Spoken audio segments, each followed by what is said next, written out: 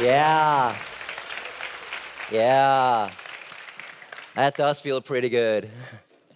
So a while back, I was in Turkey. I was in Istanbul to do a workshop for a group of HR managers from different companies. And one of them had a question. She was like, Alex, we do everything for our employees.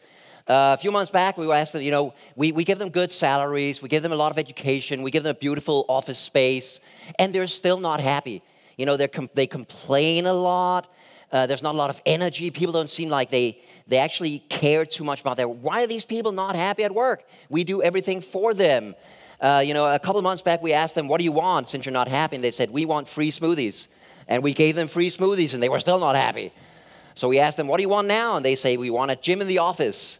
So we built a gym in the office. Nobody went, and they're still not happy. We asked them again, what do you want? They say, we want a swimming pool. We were like, no, you're not getting a swimming pool. And this is the situation that a lot of companies right now find themselves in, that they really want their employees to be happy and engaged and motivated. And they're doing a lot of these things. So, free fruit and fancy office spaces and whatever. And yet, they're still not happy. People are still not happy at work. There's not that energy. There's not that drive. There's not that motivation. And my contention, my argument is that you can have a workplace where you do every single one of these things, and it's still not a happy workplace, because these are not the things that make us happy at work. There's nothing wrong with free fruit in the office. There's nothing wrong with offering massages. But if you think that's how you create a happy workplace, you never will, because it doesn't work that way. Those are not the things that make us happy. In fact, what happens in many workplaces is that they spend all of their time, money, and energy on these things, and then they forget doing the things that actually do work, that actually do make people happy at work. And they do this with the best of intentions, which I think is kind of sad. So what does work? I think a lot of the answers can be found in positive psychology. How many of you know about positive psychology already? Oh, the most of you. Awesome. Traditional psychology is the study of what can go wrong in our minds, psychosis, neurosis, depressions, phobias, etc. What are they? How can they be fixed? Incredibly important discipline. But in the last 30 years, some people have been asking the opposite question. When are we happy? When do we thrive? When do we feel good? And that's the study of happiness. That's the study of positive psychology. It's absolutely fascinating, and it's very evidence-based. This is not guesswork. This is based on actual research done around the world. So what I want to present here are what I believe are the 5 most important findings from positive psychology that apply in the workplace. And I believe that if we know about these 5 and we follow these 5, then we can actually make people happy at work. And this is really good news, because if all of this, all of these things, the free fruit and the fancy office space and the gym, if those were what makes people happy at work, then happiness at work would be only for very few workplaces, only the workplaces who can actually afford all of this, because all of this is hugely expensive. But if we look at positive psychology, we'll find that the things that really make us happy at work can be done in any organization, on any budget, doesn't take a lot of time, doesn't cost a lot of money. So here they are, what I believe are the 5 most important findings from positive psychology. First of all, that positive emotions have significant positive effects.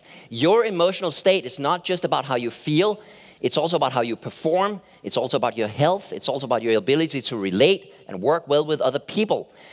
So feeling good is not just a nice thing to have, it's actually the cause of a lot of the things we want in the workplace, including increased motivation, increased engagement, increased productivity, and increased creativity.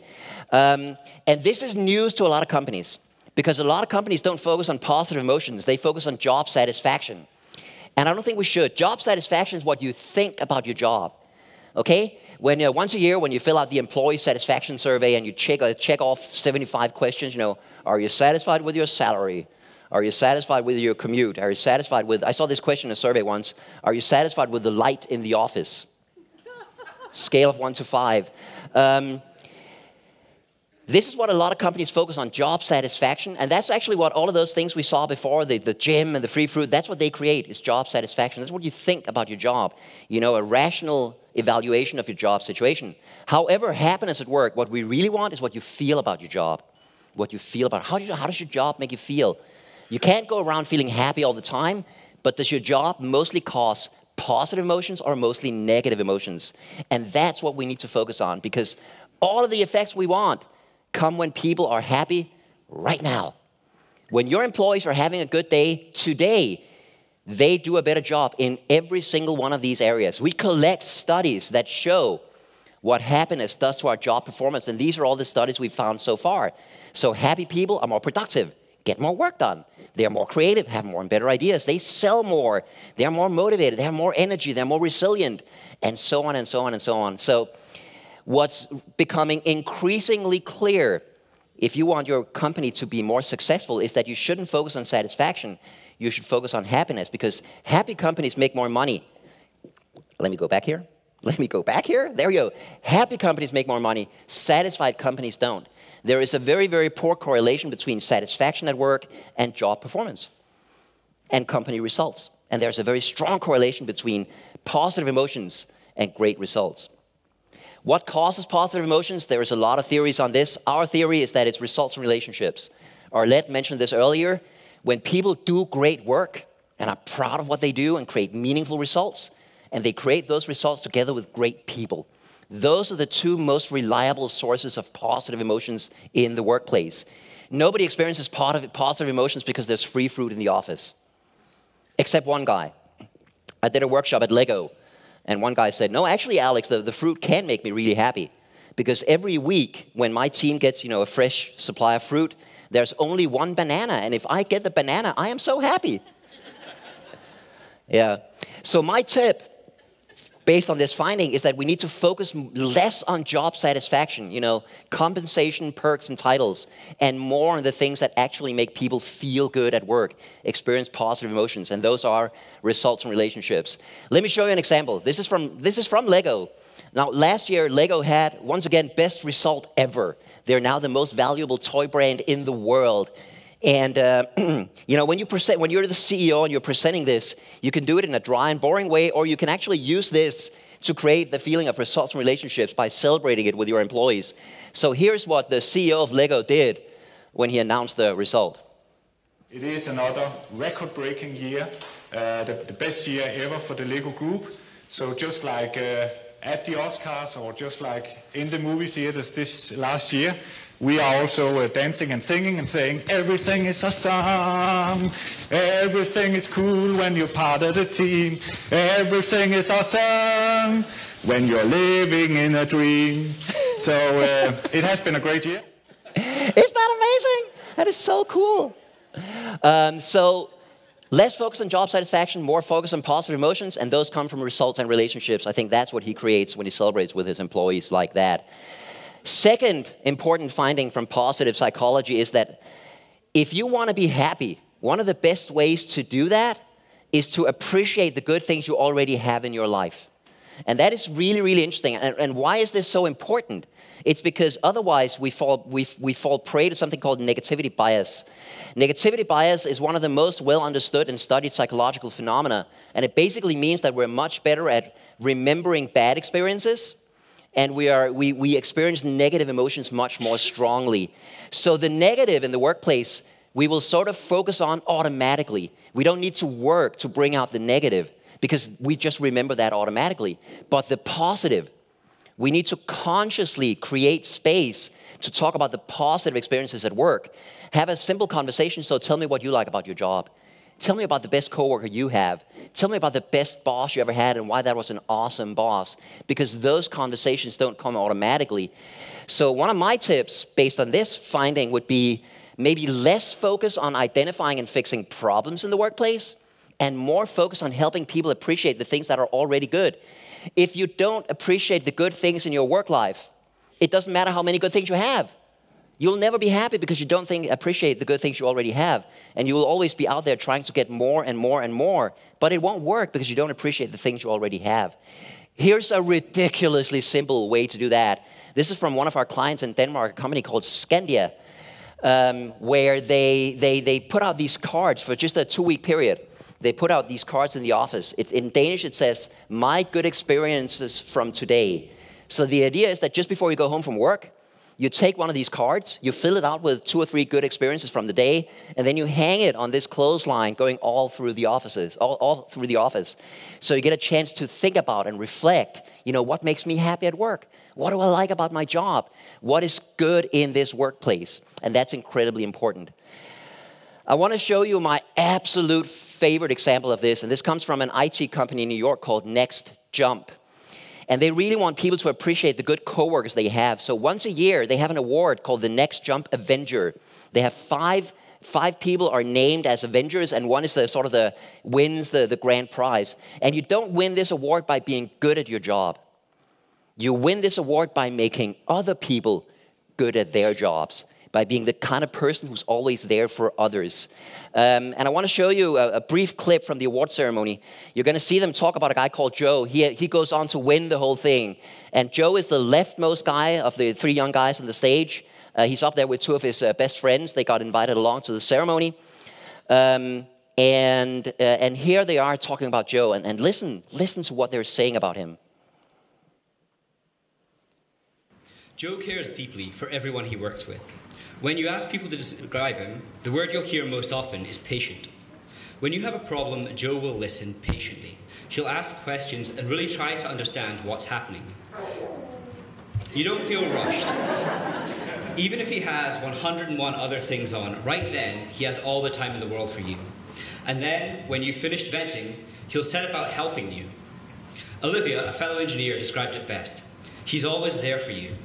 Whether that means patiently sitting for 4 hours while you go over and over an upcoming presentation, fixing some code that you screwed up so that you can make your train home, creating long-term technical growth plans to help you become a better developer, or just being there for you, guiding you so that you can figure things out for yourself. Joe's patience and understanding make him someone that you can always go to for help, with no judgment or time limit. Because of all of this, Joe's care for his team, his desire to be there to help others tackle demons that he's faced, and his patience in coaching people time and again, is what makes Joe an amazing colleague, friend, and Avenger. I am very proud to ask Joe Rogeri to step forward and accept this Avenger's badge.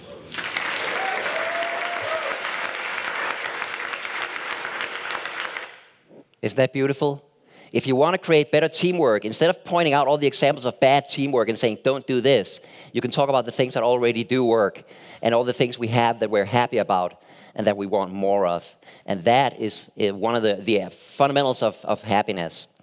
Finding number 3 that I want to share is one of my favorites, is small actions can have large effects. And very often when we think about happiness at work and how do we create a happy workplace, we think in terms of really big projects, right? We have this massive summer party, it's going to cost a huge amount of money, going to invite everybody along, and that's a huge project. But what we know from positive psychology is that what's actually more effective maybe is doing many small things, and quite small things can have a very, very large effect on people's happiness. So I would urge you to think less in terms of a few big activities and maybe more in terms of many small activities. Let me show you again an example, because I love to get practical. This is from IKEA, one of our favorite clients and a company that focuses a lot on making their employees happy. So this is a praise wall where coworkers can praise each other. This hangs in one of their warehouses on the way to the cafeteria, so everybody passes by here at least once a day. And the idea is very simple. If you want to praise one of your coworkers, you take a card, you write on it why you want to praise them, and you put it on the wall. And they had that up for 2 weeks, and that was it. And then they moved on to the next thing, and the next thing, and the next thing. This takes no time, it costs no money, and it actually creates a lot of happiness. Maybe just as much happiness as a massive summer party with a huge budget. So many of these small things, instead of thinking in terms of a few big events, think in terms of many small events. Next, finding number 4, is that unexpected activities can have very, very large effects. And our lad showed Karsten and Karsten earlier, who showed up in the in the morning and did this with their employees, right? Greeted everybody like this with a free breakfast. I think that's a fantastic example of creating happiness at work. Nobody knew they were going to do this. They just did it. So what's kind of interesting is that many of the initiatives that we make in an organization to make people happy at work are scheduled way in advance. Everybody knows there's a summer party coming. Everybody knows there's free breakfast every Monday. Everybody knows there's a Christmas party. Everybody knows there's a Christmas present. And so these things work, but they don't work as well as the unexpected things. It turns out that our brain likes positive surprises. And that's the finding from positive psychology. That when something nice happens to you that you expect, it makes you a little happier. But when something nice happens to you that surprises you, it makes you a lot happier.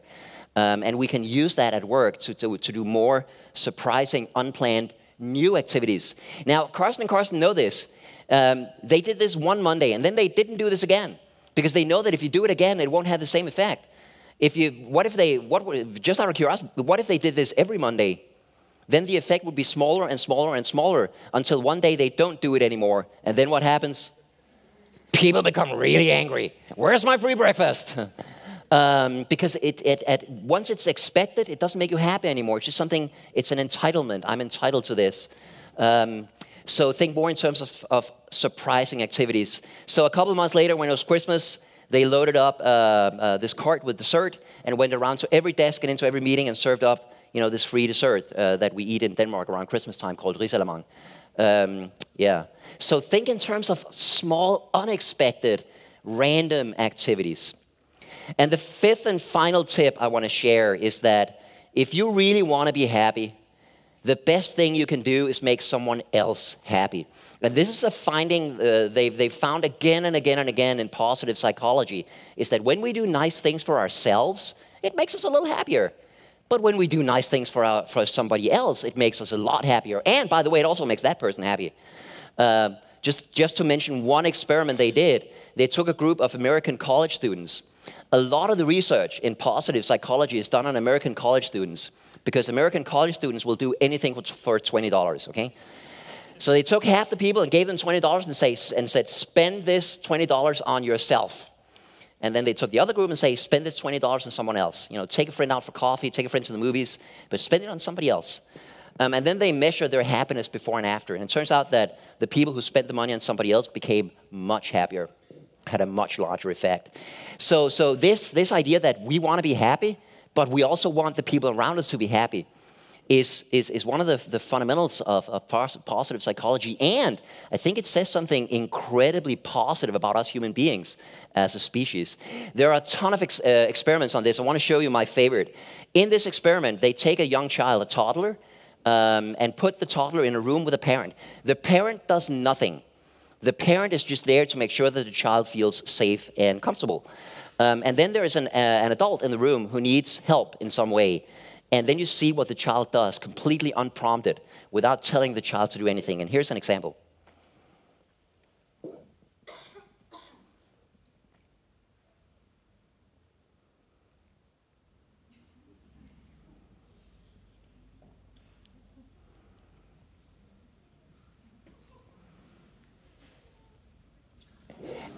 Isn't that amazing?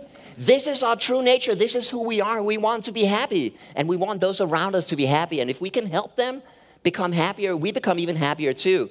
So one thing you can think in terms of is less doing things for employees. Many of these programs that we normally do are about doing things for employees. Here's a gym you can go to. Here's a massage. Here's free coffee. Here's free smoothies.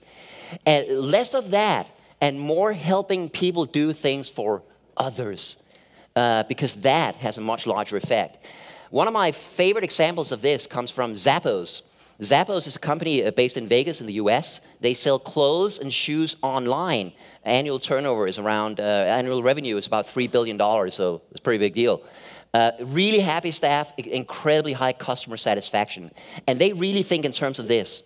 So for instance, they want to help their employees do nice things for the coworkers. And they do that in a million ways, but one of my favorites is a program called Zappos Wishes. This is a screenshot from their internal intranet page. And if you're an employee at Zappos, you can go on there and you can make a wish. So, for instance, this country in Western Star is playing in Vegas next week. It's sold out. I really want to get tickets. Can somebody help me? Or it can be something more serious, like I just moved to Vegas with my, I'm a lone parent with a child. I got an apartment, but I have no furniture. Can somebody maybe, lend me a bed, maybe a table and some chairs? And then you can make a wish. And then, as an employee at Zappos, you can go on there, you can say, grant a wish. And you can say, yeah, I know the guy who arranged that concert. I can get you tickets. What happened with the parent who'd moved to Vegas was actually somebody said, I have some extra furniture. I'll give it to you. And she got, her entire apartment furnished just by people granting that wish. I love that program, and it really makes deep connections between Zappos employees. They have another one in a similar vein. Let's say you work at Zappos, and suddenly you discover that somebody has a birthday today, and you're like, oh my God, I want to do something nice for that person.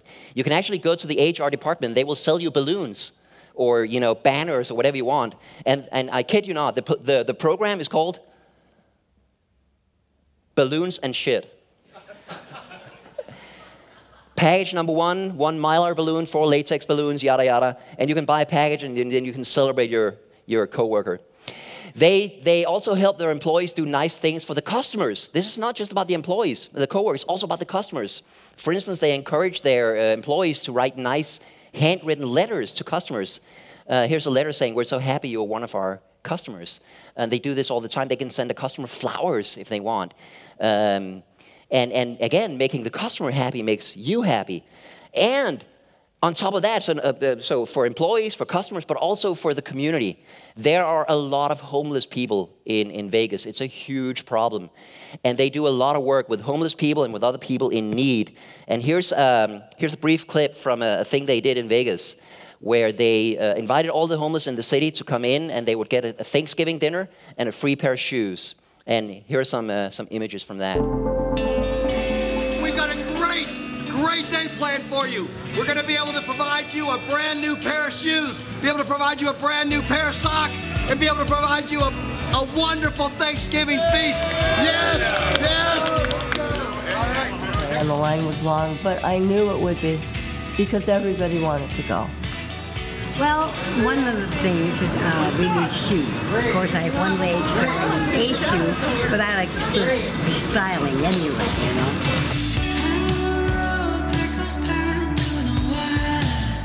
I got these, and they're designer, of course, and they're getting awfully dirty, but what are you going to do? I live in a shelter, right? So all of the employees at Zappos were invited to come work at that event, helping people pick shoes, helping serve the food, helping people in the line and so on. So this idea that instead of doing things for people, you help them do things for others will make them much, much happier. It's also much more meaningful. So this is sort of the slide. And you could look at, what are you doing for your coworkers, for your employees? What's your company doing for its people? And if it's mostly over on the left-hand side, I don't think it's going to work very well.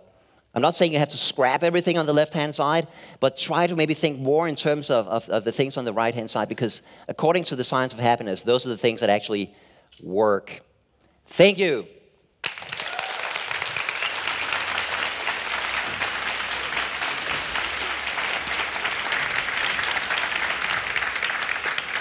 Why don't you turn back to that slide? Sure. Because that's a nice introduction to positive psychology, I think. Thank you for that. Yeah. It is. There's more to it, but if you only have 20 minutes, that might be it. Yes. Yeah. You talked about the benefits of positive psychology, of implying that in the workplace. Yeah. But positive psychology is also very often misunderstood. So tell us, Alexander, your view on what is positive psychology not? Oh, yeah. I keep hearing people say, well, positive psychology is just about being happy all the time. Yeah. And nobody's happy all the time, okay? If somebody's happy all the time, there's something wrong with them. Yeah. So I would say it's about being authentic in your emotions. And if you're having a bad day at work, that's okay. Having a bad day at work is a human right, and everybody should be allowed to have that. Now, if you're having a bad week or a bad month or a bad year, maybe you should do something about it, okay? But positive psychology is not about saying everybody must be happy all the time. That's positive thinking, which is a horrible, horrible thing.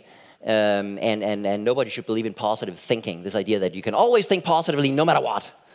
That's a terrible idea. It puts a lot of pressure on people who are actually depressed or in a bad mood. Yeah, and that's a very important note. Yes. Bullshit, yeah. You do a lot of speeches in conferences. I also do it sometimes. And I think that the most recent question you get after a speech in a conference is, oh, I wish my boss had been here. Because my boss is not into this. He does not even know about it. And he's not even interested. Actually, he's quite unhappy. And he is contagious. He's spreading his bad behaviors, his negative attitudes. Hey, when I look at you, I can see that you know what I'm talking about. Hey, yeah. So when these people come home and want to implement some of this, and their boss is not into it, how would you handle that? I would say there are two arguments you can use. And one is that happy companies make more money. The science is very clear on this for all the reasons that I showed earlier. And what you can do that's very effective is find out what is your boss's pain points? What's keeping them up at night? Maybe employee turnover is very high. You know, we're losing all of our best employees to the competition. And you can say, well, if we make people happier, they will stay longer. Maybe absenteeism is very high. And we know that when people are happy at work, they become sick less often. Maybe, you know, customer satisfaction is down. You know, customers are leaving. And you can show, well, if employees are happy, the customers will be happy and they will stay with us longer. So find out what their pain points are and show how happiness at work can address this. That's sort of one argument, that this, you know, happy companies make more money. The other argument is more ethical, in that, you know, unhappy companies ruin people's lives. If we run a company where people are miserable most of the time, spend a lot of time experiencing negative emotions, that affects their health, it affects their careers, it affects their private lives, their relationships. Every aspect of their lives is negatively impacted by hating people's jobs. And you can look your boss in the eye and say, is that the kind of company you want to run? Is that the effect that you want to have on your employees? And if your boss says, yes, that's exactly what I want, then it's time to quit and look for a new job. And if the boss says, no, I don't want that, then, well, let's do something about it. Here are some really simple, cheap things we can do that don't take a lot of time and don't cost a lot of money. So that's number one, you can try to convince your boss. Yes. But one thing nobody should forget, you are the chief happiness officer in your own life. Oh, yeah. It's your responsibility to take care of your happiness. Only yours. Thank you. Thank you. Thank you, Alexander.